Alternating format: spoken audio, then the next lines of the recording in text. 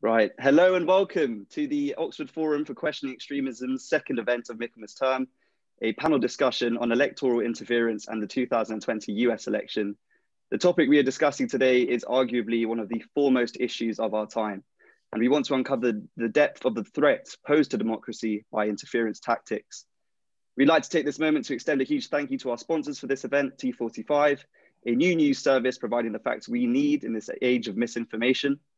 Certainly, there is much ground for us to cover in this discussion, and we're hoping to address concerns around the current election, fake news, foreign meddling, surveillance capitalism, voter suppression, and we will also consider strategies to combat electoral interference.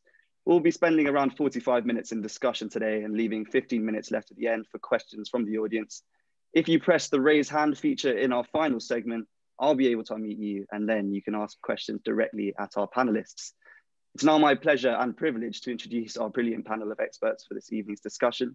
We have David Shimer, foreign policy analyst and American historian, author of Rigged, America, Russia, and 100 Years of Covert Electoral Interference, a must-read study of modern history. David's research makes him one of the world's leading experts on interference strategies. We also have Will Lewis, former CEO of Dow Jones, publisher of the Wall Street Journal, and prior to that, editor of the Telegraph.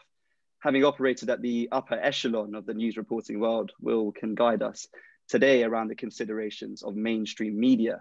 We have, of course, Anthony Scaramucci, former White House Director of Communications, passed the Trump ticket in 2016, but since 2019 has vehemently opposed the re-election of the president. We're very fortunate to have Anthony with us today. And we also have Dr. Jonathan Eyal, expert on Eastern Europe and Russia, Director of International Security Studies at the Royal United Services Institute, one of the world's leading defense think tanks. Thank you all for coming onto our platform today. We really appreciate you guys donating your time to this discussion.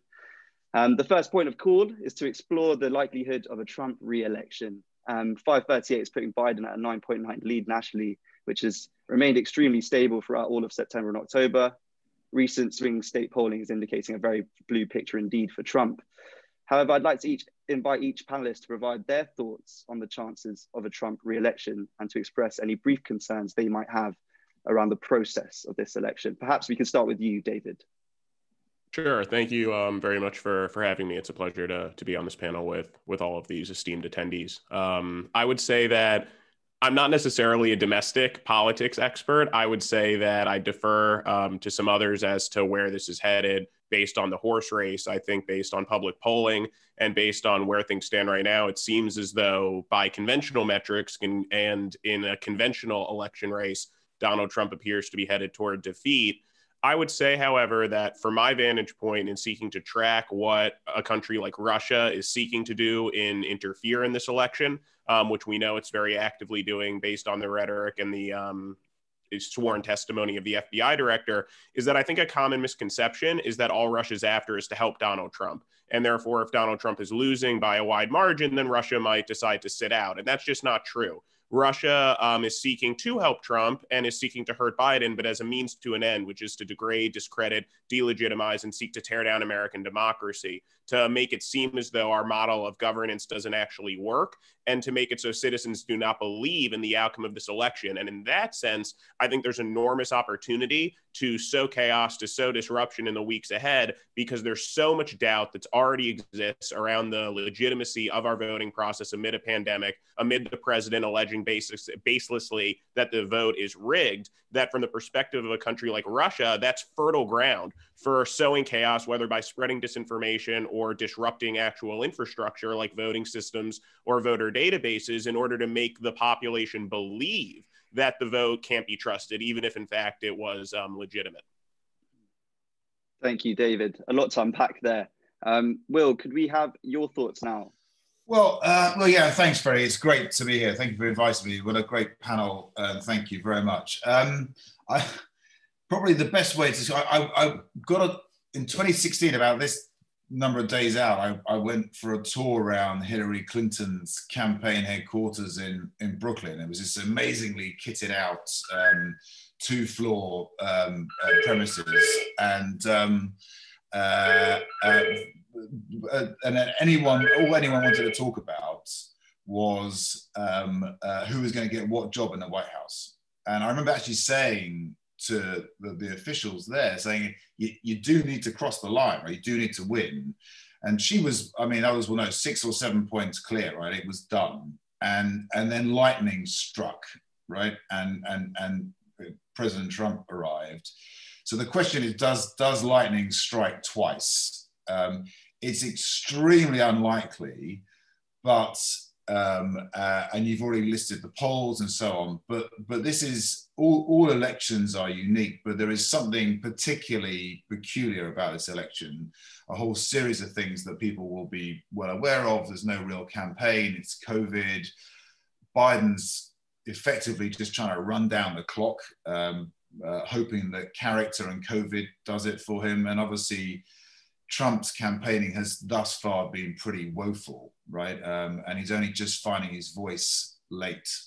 But there are a couple of facts just to you know, which add up to a couple of buts before we declare a Biden victory absolutely certain. There is a real discrepancy amongst Latinos, right? So we should talk about that. That is strengthened, and there is some very interesting polling, as Peggy Noonan, I think, is writing about this weekend in the Wall Street Journal. In a Gallup poll, 56% of people polled said, when asked if they're better off than they were 4 years ago, 56% said they are. Okay. In another poll, admittedly another poll, when people were asked if they thought the country was better off than it was 4 years ago, only 39% said yes. Okay, so I think that the fascinating thing about this election is, what does this all mean? Is how are people going to vote? Are they going to vote for themselves, or are they going to vote for the country? Thank you, Will. Very interesting. Anthony, I'd like to give you the chance now to express your thoughts. Well, what I would say to Professor Shimer, I'm not exactly sure how to pronounce your name, David, but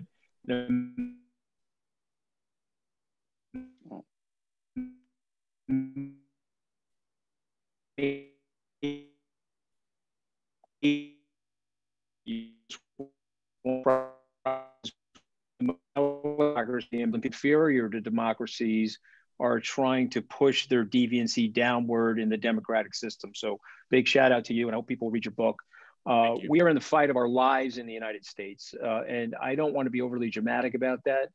But you know, you don't have to be a psychiatrist to know that Mr. Trump is unwell. If you're watching British football or American football, somebody slides into the other guy, the leg goes in the unnatural direction. You don't have to be an orthopedic surgeon to know that the leg is broken. So you don't need to be a psychiatrist to know that we have somebody that's very malignant, that only really cares about himself, that is going to wreak mental health, physical health destruction further on the people of the United States. And so I'm just going to say three things. He mishandled the pandemic. He's lied about the science. He's politicized the wearing of masks. He's disavowed the epidemiologists due to his insecurities and his self-loathing. And it's tipped into and spoiled the economic recovery that really started in the Obama administration, that Mr. Trump was expanding, or at least his administration was helped to expand. But they corrupted it through their mismanagement of the healthcare crisis. And the last point is he's made the country weaker as it relates to the American alliances. The post-World War II order that was set up, I'm not saying it doesn't need to be reset. It's 75 years since then. Of course, it does need to be reset, but it needs to be reset with America having a very big seat at the table. This America First strategy is actually America alone, as a result of which the president has made the country weaker, sicker, and poorer. And we got to vote him out of office. Now, is he going to lose? I don't know. Nate Silver seems to think he is. I was on his campaign last time. I watched what was happening. Someone asked me if I thought he was going to win or lose. I thought he would win because of the discontent of the lower middle class and the middle class, and also the polarization of Secretary Clinton. I now think he's going to lose because he is actually the Secretary Clinton of this campaign. He is the polarizing figure. And those people, those lower and middle class people, primarily white ethnics, which frankly I am still a member of. I grew up in a blue-collar family. My father was uneducated. He was an hourly worker. My mom was a housewife. I understand the dilemma that these people have. And Mr. Trump has only provided an avatar for their anger. He has not provided a policy, one policy for hope or to renew their aspirations. And so for these reasons, I think he's going to lose. But my last point, what are we going to do in the aftermath of it? We have a broken system and a system that needs a lot of healing and a lot of help from some very smart people. Thank you, Anthony. Jonathan, now, could you conclude this segment? Well, let me just go back to what David has said. The greatness of David's book is that it reminded us that the Russian interference in elections is not something new. He refers to 100 years of this. Well, yes. I mean, we tend to forget that the Cold War started in the mid-1940s as a result of Russian falsification of election results in Eastern Europe. So this is actually quite an old thing. I think I'm going to risk, however, taking a slightly different stance. I agree entirely with what David is saying, that the objective at the end is not to actually help. For Mr. Putin, the objective is not to help one candidate or another. I fully believe that he was himself surprised that Trump won the 2016 elections because he believes in conspiracy theories and he couldn't believe that an anti-establishment figure would actually win in the United States. But that was not the problem. The problem was to sow confusion and to discredit democratic political systems. I think actually the tide is turning. I have no doubt that the Trump camp is going to come up with a lot of claims about votes being printed somewhere else and being dumped in large quantities, about postal ballots being falsified. It's going to be the music that we expect. But in reality, at the end of the day, I think the tide is turning. The real turning point on Russia and its ability to interfere was probably 2017 and the elections of Emmanuel Macron in France, when it became clear that it is actually possible to come against it, to fight against it. And the FBI charges to which David referred are a classic example of that. Not merely that we point out now quite openly what the Russians are doing, but we actually have charges against individuals whom we allege are responsible for what is being done. So there's a lot of mopping up to be done. There is a lot of housekeeping that needs to be done with, quite frankly, a dysfunctional electoral system in the United States. But I have a feeling that the good days of Mr. Putin enjoying himself in Moscow as we tear each other apart about who won the elections and how legitimate the result is, are actually declining. Very, very interesting considerations there, Jonathan. Something I would like to zoom in on that was kind of brought up briefly in each panelist's opening statement was about kind of the relevance of postal voting. We're living in an unprecedented situation where predictions have around 80 million postal votes to be cast in this election. What bearing do the panelists think this will have on the outcome of the election? David, would you like to go first here?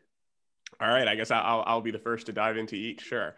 I would say that from a foreign interference perspective, mail-in voting comes as sort of a blessing and a curse. The blessing being that I think it is the unanimous consideration of the U.S. intelligence community that mail-in ballots are actually extraordinarily secure, that it would be very difficult, if not impossible, to affect them from the perspective of a foreign adversary. And in that sense, just as paper ballots in physical polling places should be the imperative, mail-in ballots are secure based on every metric that I've seen in terms of assessments of foreign adversaries' capabilities.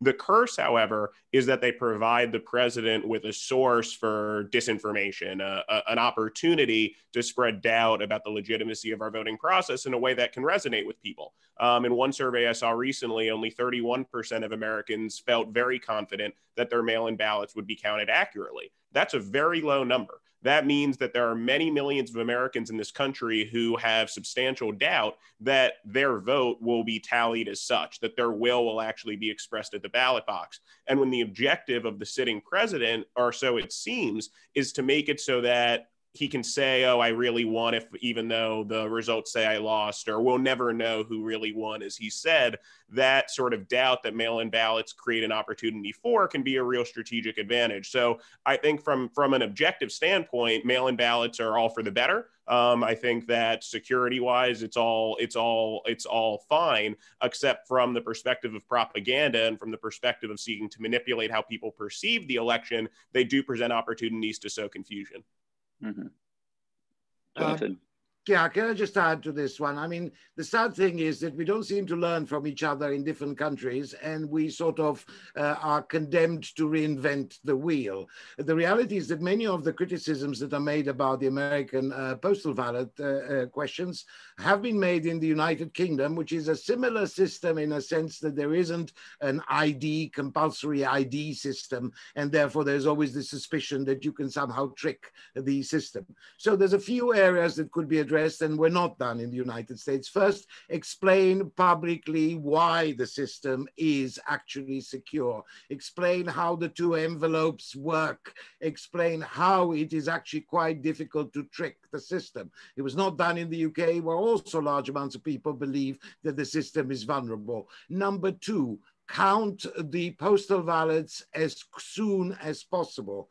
It's the gap between the ballots cast on the day of the elections and the counting that is done thereafter that puts people's minds, sort of starts asking doubts. And number three, always count. As a lot of Americans have discovered in 2016, or indeed in 2000, at the beginning of the decade with the hanging chads dispute, in states where someone won by a larger majority than the postal ballots were often not counted at all, but simply destroyed. That is stupid. It is stupid for the morality or indeed for the principles of an election. So there are actually some very basic, robust methods by which these doubts could be dispelled.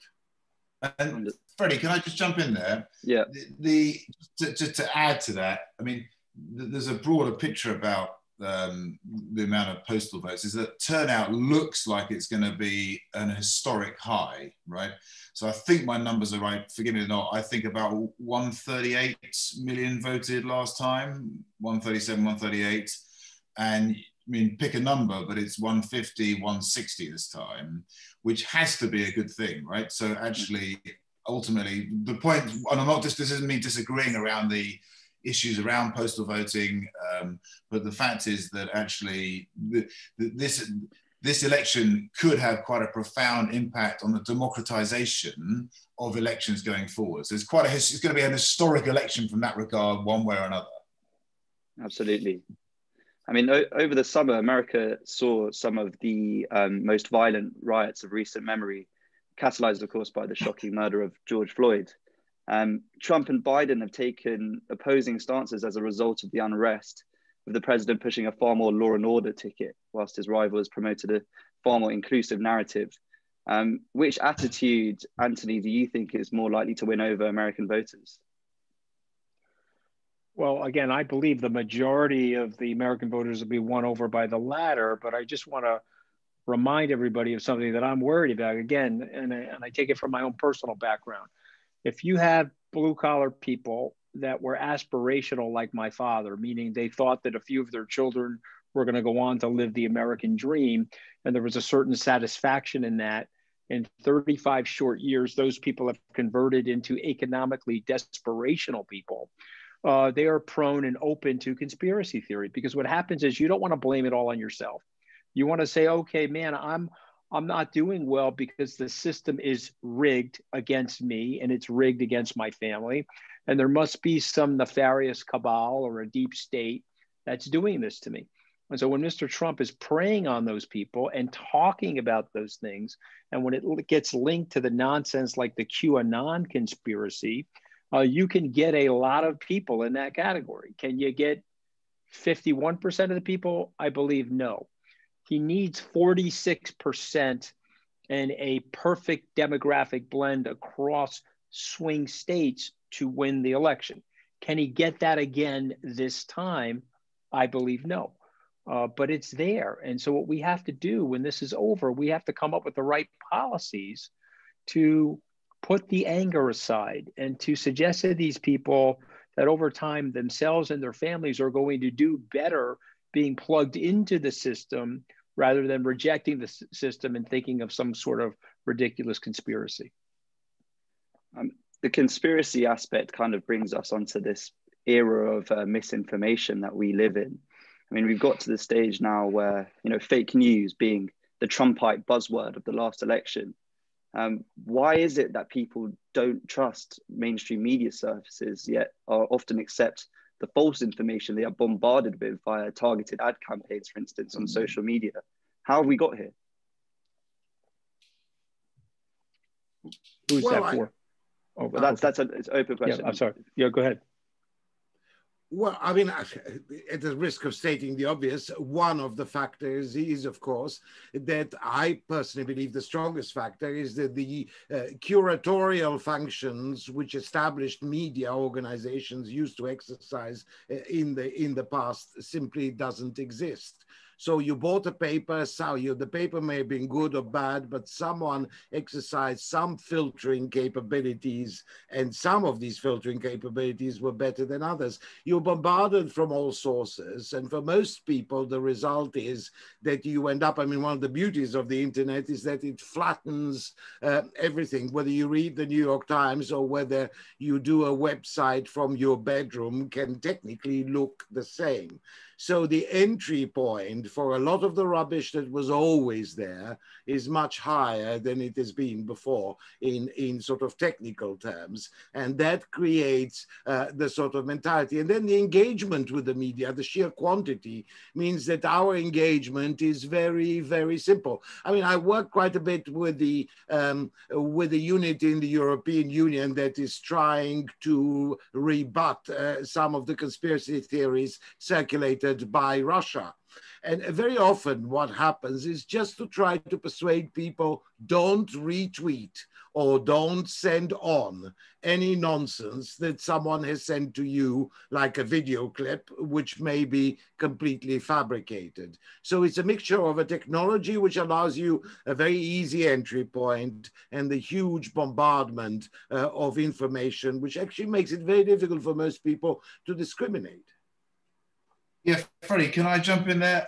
I think to add to that, I mean, clearly this election is highlighting this crisis. Of all the crises facing the world, I think a lot of us would agree that the misinformation crisis is the most profound. It is having a significant impact in how people vote, in how people act, in decisions they make. And this absence of factual information is really harming society, and it's complicated what's brought it about, and therefore the way to resolve it is also complicated. But in no particular order, the foxification of media, needing to pick a side to believe their version of the facts, has been really impactful.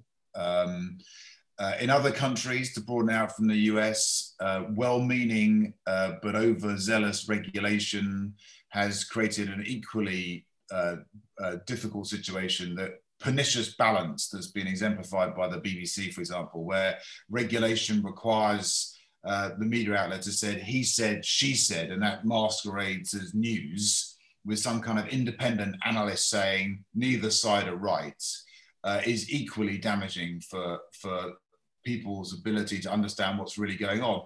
And then a third thing, which is where traditional media companies have to accept some of the focus here, is that the free passes have been given to Chinese government, Russian governments, companies masquerading as media companies, PR companies. And if you then throw in malicious fake news as well, you have a really toxic mix that means that ordinary people literally don't know what to believe, and this is a genuine crisis. Yeah, and to build on that, I agree completely, and I think that it's a crisis for several reasons. It's a crisis because in a democracy, you're supposed to be able to have fact-based, inclusive debates around policy issues, and then the better idea sort of wins the day. And that is not what's happening at all in America right now, because there's no consensus around what the facts are. You could have 95% of one political party believe X and 95% of another political party believe the exact opposite, not around opinions as to how something is working, but rather about what the literal underlying truth is, what the diagnosis of the problem is. And therefore, you end up debating not how to fix something, but what that something really is, which not only debilitates progress, but debilitates the very notion that your democracy is working. The second reason it's a crisis is because it allows or creates a vacuum for leaders to assume the role of the communicator of facts. Because rather than have the media saying this is what's going on, this is sort of the state of affairs in the United States, you can instead have a leader say you can't trust the media, you can't trust reporters, you can only trust me. And that's a very well-trodden path. That's something that many leaders have done abroad. In some ways, it's a very Russian attitude of saying, the media is spectacle, the news is spectacle, nothing really matters, but the only thing that does matter is just your willingness to do whatever I say, me being the leader, or to follow my directives or example.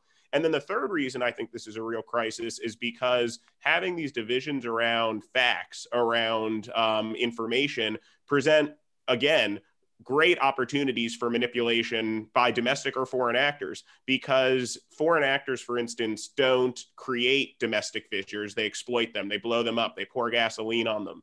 And when we are so divided, when we're at war with one another internally over what's true and what isn't, that creates great opportunity to spread disinformation, to turn or pit Americans against one another, because we're already pitted against each other regardless of what foreign actors do.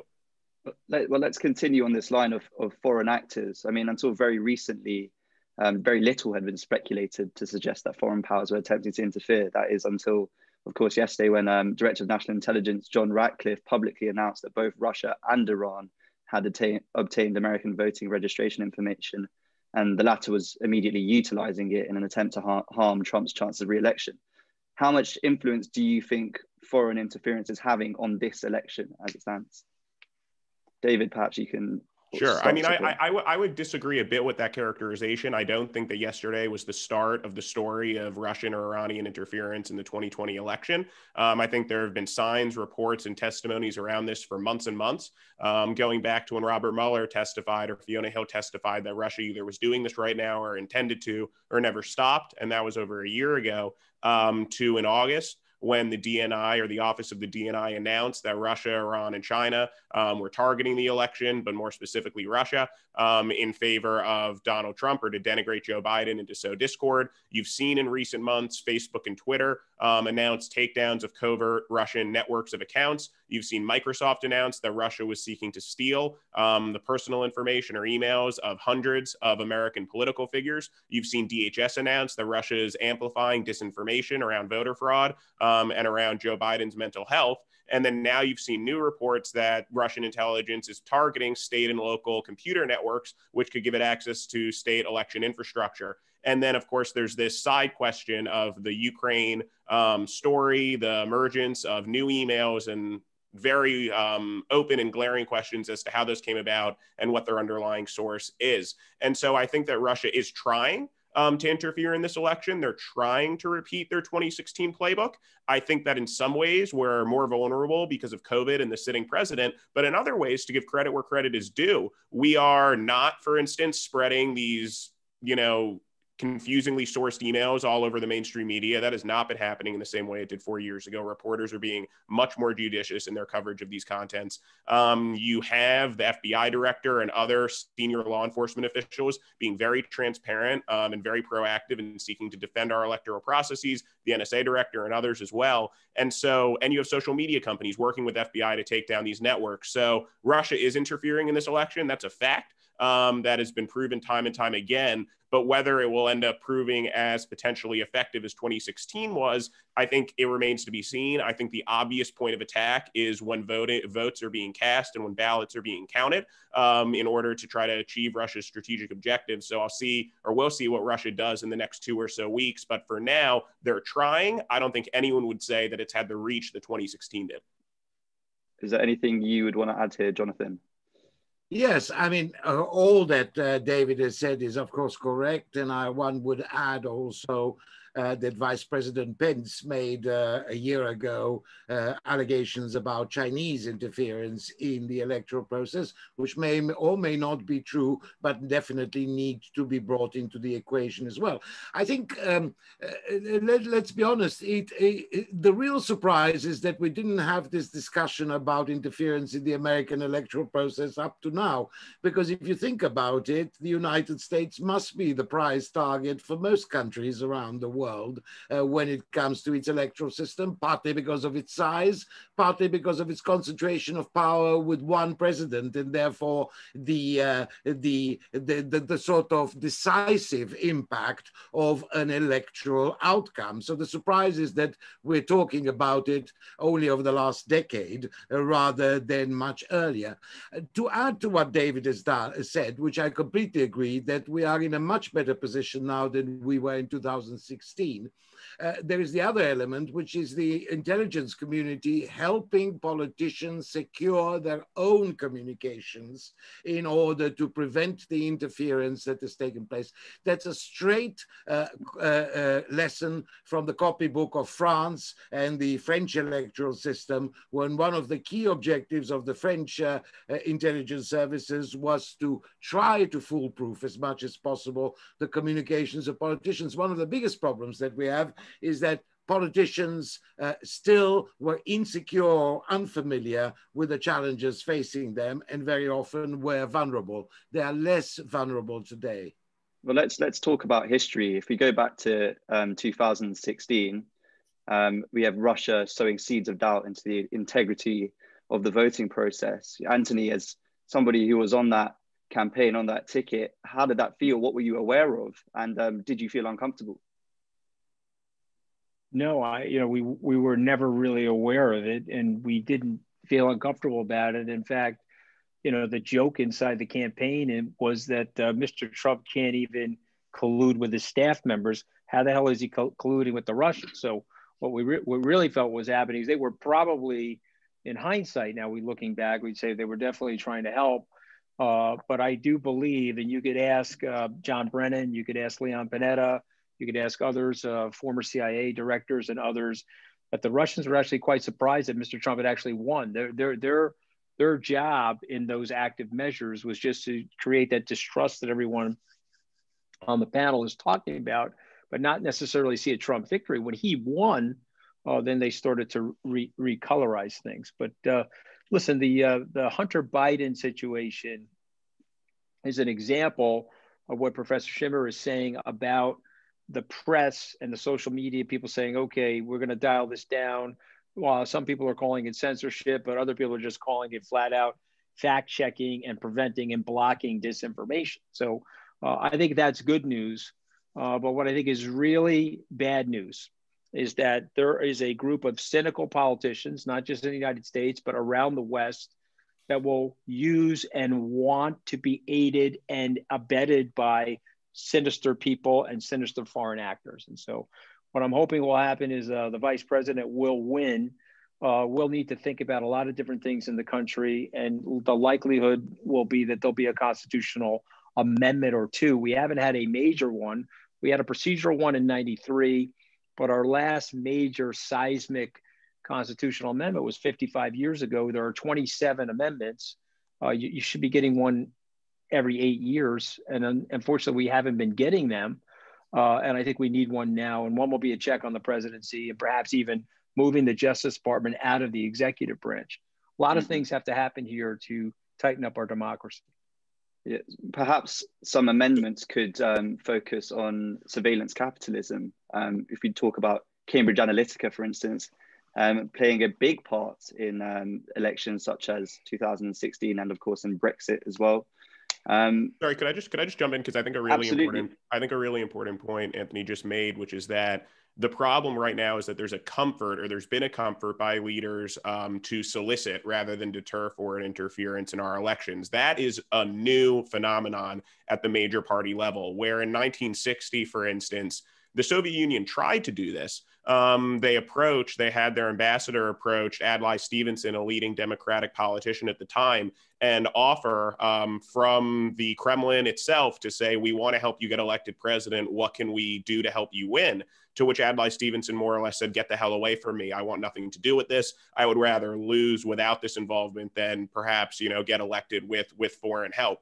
In 1968, it was the same story. The Soviet Union again tried to approach, this time Hubert Humphrey, to offer to fund his campaign. And as they tried to make that offer through its ambassador in a one-on-one private meeting, Humphrey changed the subject, again signaling, I want nothing to do with this, get the hell away from me. And so I think we need to get back to that mindset of pride around our sovereignty, of recognizing that if you purport to be a politician of a democracy, then you should rather lose on your own than win with the help of a foreigner. Because of course, if you win with the help of a foreigner, as we know throughout history of these operations across Latin America, Europe, and elsewhere, then you're indebted to that foreigner. Then you psychologically feel as though you're in your chair in part because someone else helped you get there and you didn't say, don't do it. I don't want your aid. I don't want your support. And so for our own sovereignty, for the own functioning of our government, there should be a bipartisan norm or tradition that there used to be, that if foreigners want to screw with our elections and they try to approach or get involved in it,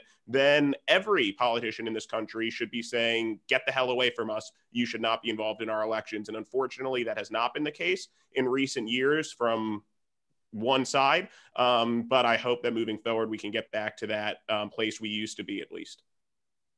Yeah, very, very interesting point. I think also something needs to be said as well about politicians being able to solicit companies such as Cambridge Analytica, etc., to complement their own campaigns. I mean, a recent study released yesterday by Channel 4 News showed that all the data that Cambridge Analytica had collected on Black American voters who they tried to disenfranchise over the 2016 election. Does some legal framework need to be put in place to preclude the involvement of companies like Cambridge Analytica, who often collect data without people knowing that it's being used to suppress their votes? Perhaps we can have Jonathan start us off here. Sorry, I just want to, I mean, to David's point, he has some very substantial sort of historic evidence, but of course, all of it was in the sense of trying to suggest some sort of a political framework to help a candidate win. What we have now is, of course, a very direct involvement in the procedures themselves. I think Anthony's point is right. I think we need to look at these electoral systems. We need to look at the plumbing of the electoral system. We need to look at, especially in countries that have federal systems with varying levels of structures, about how it operates. We do need a wholesale change, because the difference between the examples that David quite rightly adduced and today is, of course, that a lot of what is happening today has a plausible deniability sufficient in order not to have any fingerprints over what is going on. Understood. Would anyone else like to add anything here? No, well then let's, we're going to come to questions in a few minutes, but I would like to discuss now combating interference tactics. I mean, one strategy that's been put forward would be hate speech laws. And we're starting to see some of the reality of this now on Facebook and Twitter, especially in regards to the Hunter Biden emails. However, this can lead to a whole host of problems, especially in countries where democracy is fairly threadbare. Fake news laws can often be viewed as a form of censorship, and any attempt to prevent the people from criticizing each other and the government.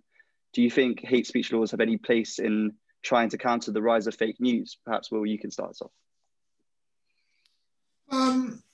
Yeah, look, I think there's something in that, but Freddie, I think there's a bigger issue here, which is obviously my obsession, which is the absence, well, the old and traditional media industry is in rapid decline now, right? COVID has really accelerated the things that were already taking place. So it's really sped up disruption. But the new ecosystem and news industry hasn't yet formed, right? And hasn't taken hold. So we're in this really dangerous time where it's really, really straightforward to exploit that kind of delta And that's what's happening. And I think, so ergo, that's the hole that needs filling in my mind. I mean, the big absence here is the establishment of a sustainable journalistic model that enables the pursuit of facts that shine a light on wrongdoing in society.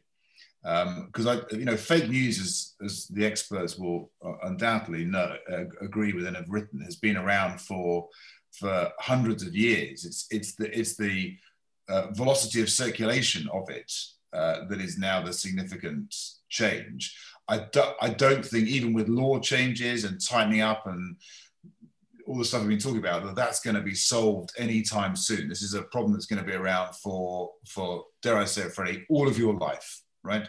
It's going to be a debate you're having. So we need to deal with that, but we also need to flood the gap with factual information. And I think that's something that we all need to think about, how we're going to fund that and pay for that critical factual information.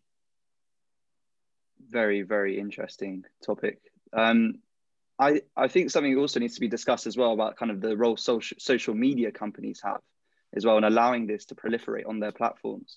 I mean, Facebook has conducted research into algorithmic identification of fake news.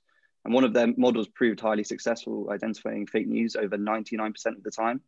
However, this was disputed by another Yale study, which said there was a minimal improvement in readers' ability to identify fake news, only 3.7%. So is there something here to be said about the responsibility of each individual when we're consuming our news, be it online or via print, to be able to spot and understand when something is being targeted and when it is trying to change the mindset, especially in the midst of an election? David, perhaps you could answer this. Sure, and I can. I also want to sort of piggyback off a point Will just made, which I think is profoundly important around our required humility around saying, we're going to secure our election, or we're going to respond to this issue of fake news, and we're going to resolve it all together. And I think that might make sense in a bubble of 2016 if you act as though this issue only emerged a few years ago and therefore should be resolvable. But in fact, that's just entirely not true.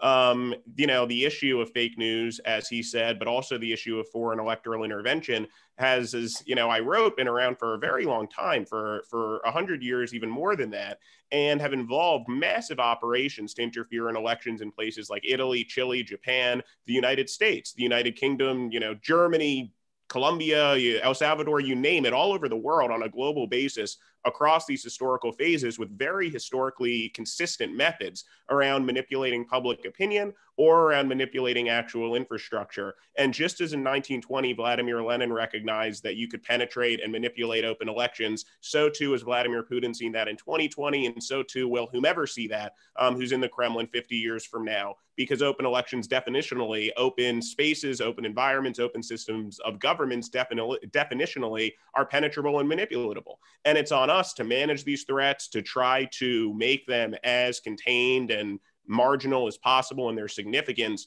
But I think anyone who says we have secured this election, or we have secured our elections absolutely in perpetuity moving forward, I wouldn't trust that person, because I don't think that makes any sense. And I think you can secure your infrastructure, but in terms of securing your information environment, I don't see how an open democracy can do that while maintaining the values and the laws that make it such a system. Jonathan, were you going to make an additional point there? Yeah, wholly concur with what David is saying about the need for humility on a lot of these things, about what can actually be done. First, let us not forget that even if we have an algorithm that could identify when people are trying to change opinions, as you put it, the reality is that changing opinion is what the democratic system is all about.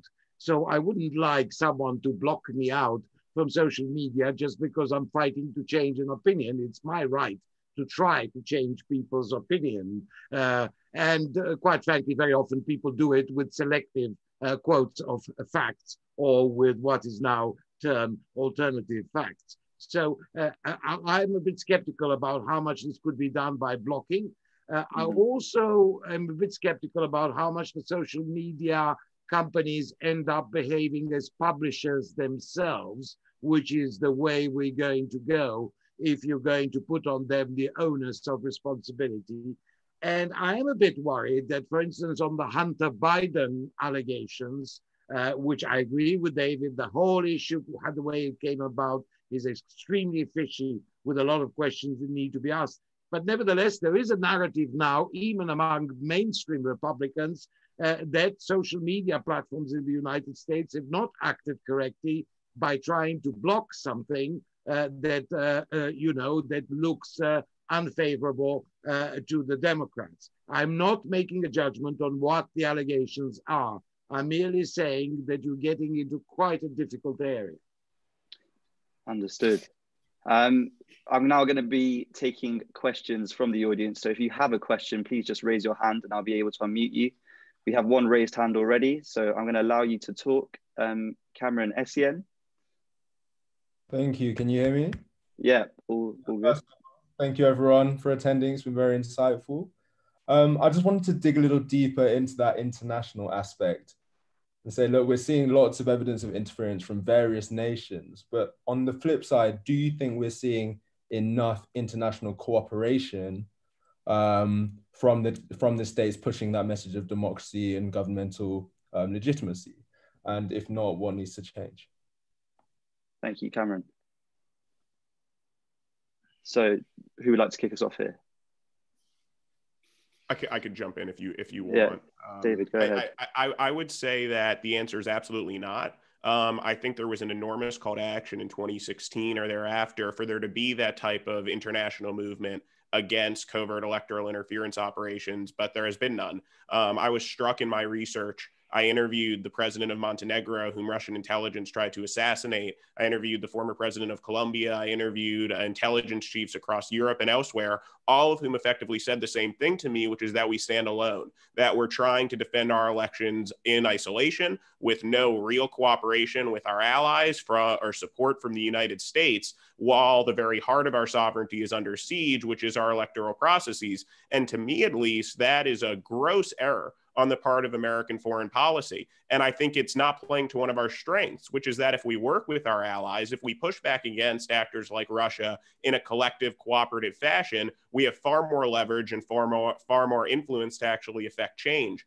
And so to me, in terms of how to secure our elections to the degree that it's possible to do so, I think you need to do two things at once. On the one hand, you need to, build a stronger foundation domestically by securing your infrastructure, mitigating the effectiveness of influence operations, and by investing in core domestic priorities that make us less polarized and more fortified. But at the same time, you also need to be marshaling a movement abroad where you're working with your allies to detect and deter these types of operations to interfere not only in our elections, but in the elections of democracies around the world. It's a myth and a dangerous one that this is just an American problem, that the only country whose elections are being targeted are the United States. That is so wholly not true. And all you have to do is talk to any leader or any journalist really in any of these other democracies who would tell you that very readily. So I think America, hopefully moving forward, will work with our allies in defense of the democratic model, will push back collectively against Russia and impose costs on countries like Russia when they do target the elections, not just of our country, America, but also of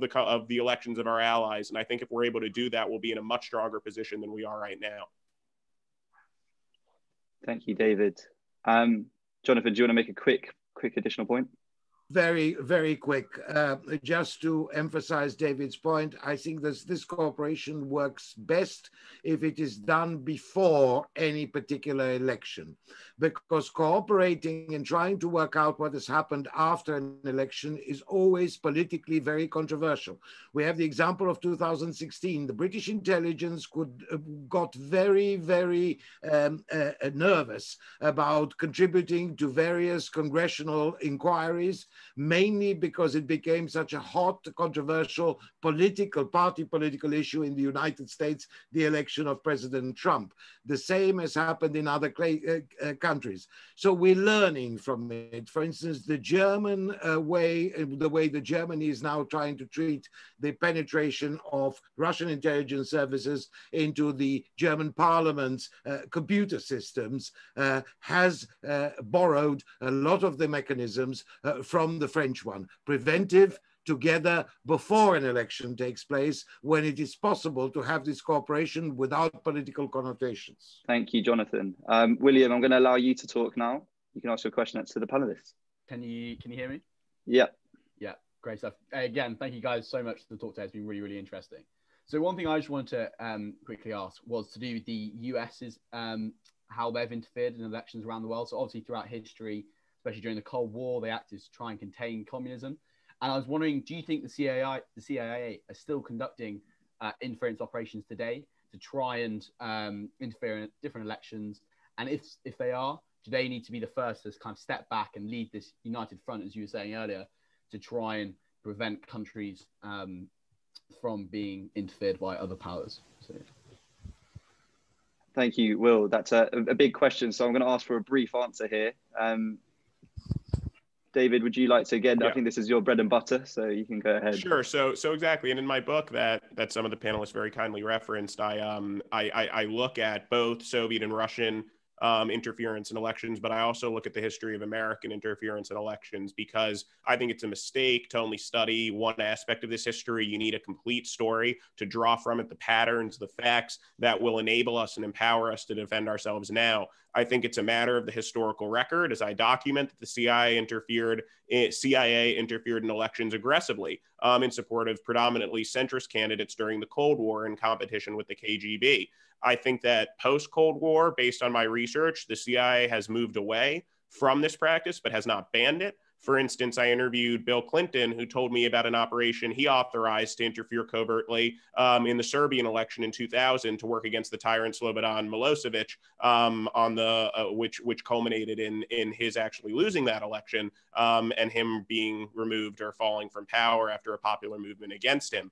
And so I think America's in a rather strange spot right now, where it has not banned this practice, but it also is not executing it with the same degree of regularity that it once did. For example, in Iraq in 2005, the Bush administration debated extensively whether to target that election using the CIA, but opted against it because they were too worried about getting caught, which they thought would undermine America. And they thought without the call to action of containment, this wasn't something that America should be doing in the post-Cold War world. To me, that's right. I think that not issuing judgments about the past, but looking toward the future, covert operations to interfere in elections have no place in American foreign policy. I think it aligns neither with our interests nor our values to be doing or executing the very type of practice that we're trying to get other countries to unite against and to get other countries not to execute. So I think moving forward, we should ban this practice proactively. We should work to establish a coalition of countries against it. And we should not at all get down in the mud with Russia covertly and seeking to manipulate electoral outcomes, whatever the short-term gains of what that might be. In the long term, it'll undermine us. It will undermine our efforts to secure electoral processes and tarnish our image abroad. Thank you, David.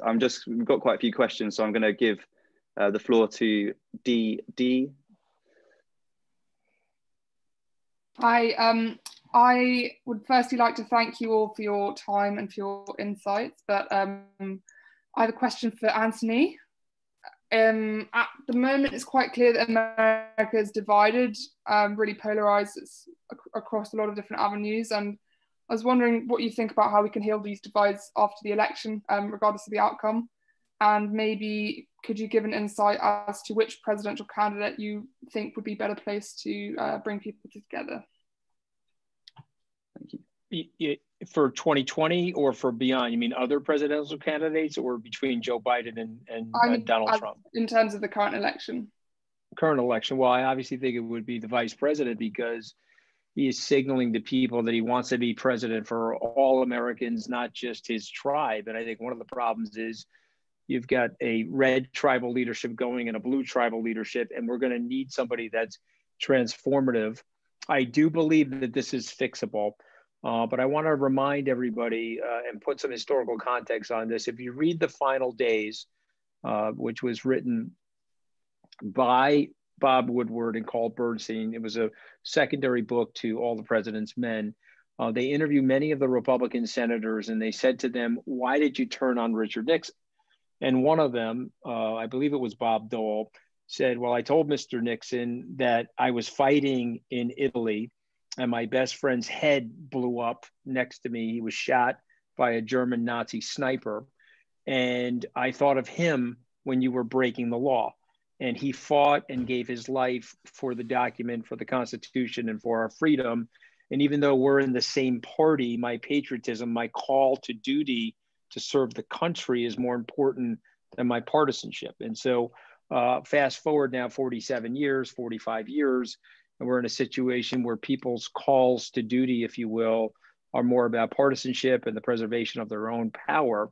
And so I do think American leadership is going to need to require more civic teaching, more civic virtue, even, and a lot of people disagree with me on this, may not even be popular, but a call to national service like other countries have, where kids come out of high school and they serve in the United States in some form or another. It doesn't necessarily have to be the military. And I will point out that as we've had less military integration, meaning you've got someone from South Dakota that served in the military with someone from New York, that served with somebody from Texas, all of a sudden we see how common we are as opposed to how divisive and how geographically fragmented our culture can be. So these are things that we could do to cure this. I predict it will be cured. It's going to be a rough period of time for America, but it's a very resilient country. And there's a lot of people in this country that really love it and are willing to put their patriotism at a higher order than their partisanship. The reason why I'm with the vice president, like my friends at the Lincoln Project, I'm a lifelong Republican, but I do believe that Mr. Trump is a systemic threat to the American democracy, the institutions of our democracy, the checks and balances of our democracy. And so that's why I'm with the vice president.